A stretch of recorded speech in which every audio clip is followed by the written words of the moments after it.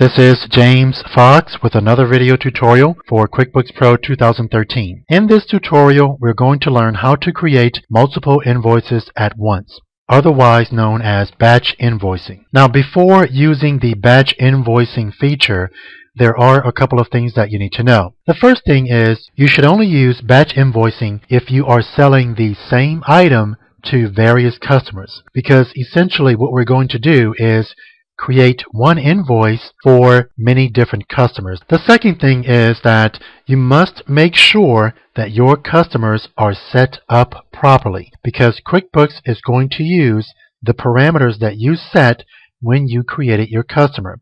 For example, if you have a customer in your customer list and the payment terms for that customer is net 30, then net 30 is going to be used when you use batch invoicing. If you need to review how to set up a customer, refer to Chapter 2. Now, to create batch invoices, click on the Customers menu and then select Create Batch Invoices.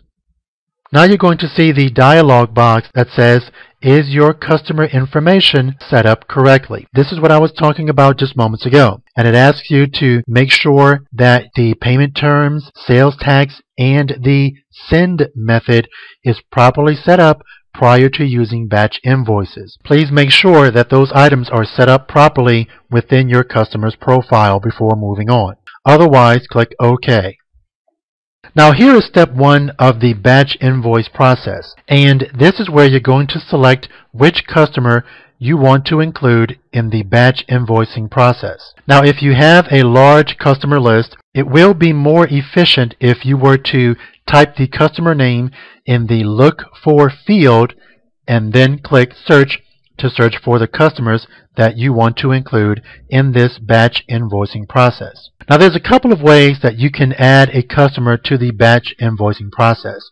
If you are going to use this batch invoice multiple times in the future, then it's best that you create a billing group so that the next time you create this batch invoice, all you have to do is select the billing group so that you won't have to select each customer individually. And that's what I'm going to do right now, so you'll see what I mean. So to create a billing group, first you're going to click the drop-down arrow in the billing group field and select Add New. Now the billing group that I'm creating is a group that my fictional company, Joe's Landscaping, sells red roses to on a regular basis.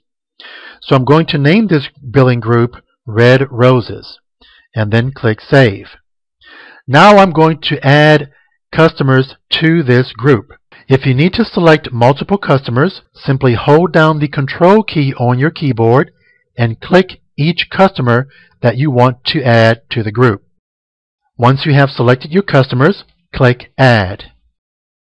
Now I'm going to save these customers to the Red Roses group by clicking Save Group here towards the bottom right. Now these customers have been saved to the Red Roses group. Click Next to move on to Step 2.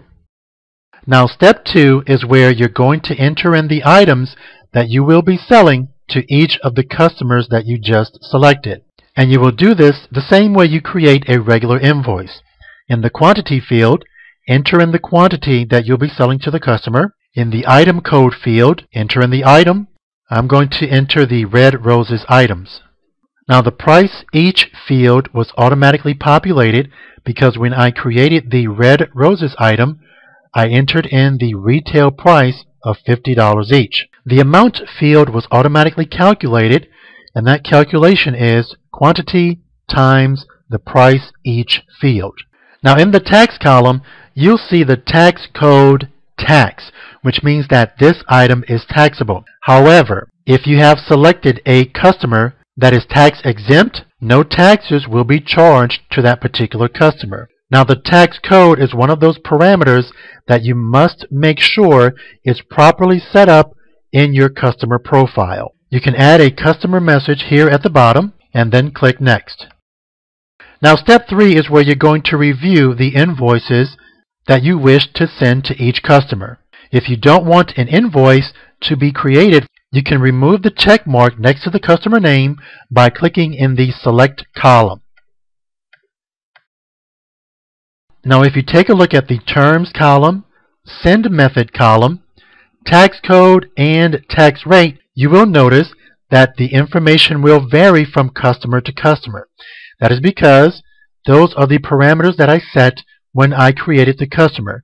So make sure that you have the correct terms, method, tax code, and tax rate prior to using the Batch Invoice feature. After you have reviewed the information, click Create Invoices at the bottom. Now you're going to get a Batch Invoice Summary dialog box, and here you're going to see how many are marked to be printed, how many are marked to be emailed, and how many are unmarked. And this information is derived from the Send method that is located in your customer's profile. If everything is okay, click Close. Now we're going to verify that our invoices were created. To do that, click on the Create Invoices icon. And since those invoices were the most recent invoices that we created, I can simply click the previous arrow here, and here is one of the invoices that were just created, 5 red roses at $50 each. Here's number 2, and so on. So all 4 invoices were created, and that's how you use the Batch Invoicing feature. If you have any questions, please send me an email. Once again, my name is James Fox, and I'll see you next time.